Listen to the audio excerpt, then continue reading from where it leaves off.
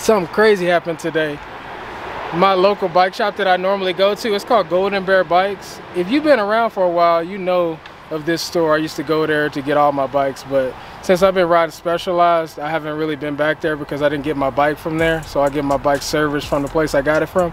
But I told them, if you ever get this bike in, the one I've been wanting for over a year now, make sure you call me and don't forget about me. So they finally got that bike in today and they called me.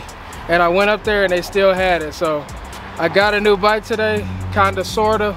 If you've been around my channel enough, you know which one of the bikes was pretty much my favorite, and I went and was able to get that bike today. So I'm actually riding it right now, but you don't get to see it just yet. I'm gonna see how it feels because I'm so excited to get on this bike and I can't wait to show you guys. I think you guys might be excited about what I got too. He called me, he said, I got 2 left. I was like, I'm on my way. I don't really want to spend the money, but I gotta get it. I'm gonna try to stop up here and let you guys see what it is. Get a video reveal, baby. All right, guys, I just got the bike parked and it's time for me to reveal the bike I got. I'm kind of nervous. I don't want y'all to see, but let's go. All right, here it is. I got, oh. I'm kind of nervous, but I got the Roscoe 7.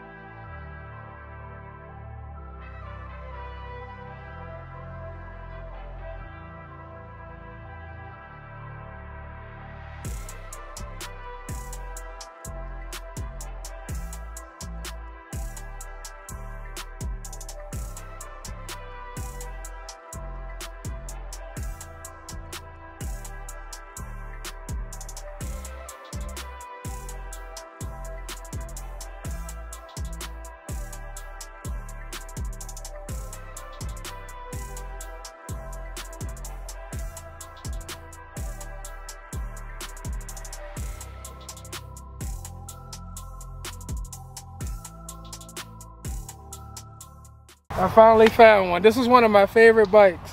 And I don't know if I told you guys the story, but the only reason I got rid of the Roscoe 7 the first time I had it was because it had a dropper post issue. So they couldn't get the part in and I just got tired of waiting, and they had a Roscoe 8 in stock. So I just said, let me just trade this one in and get the Roscoe 8. So that's how I ended up with the Roscoe 8.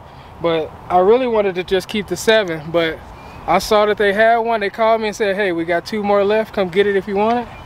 And I went and got it. So I'm super happy. I can't wait to show you guys this on the trail. But yeah, I don't remember if I told you guys I never wanted to get rid of it. It just had a mechanical issue that couldn't get fixed.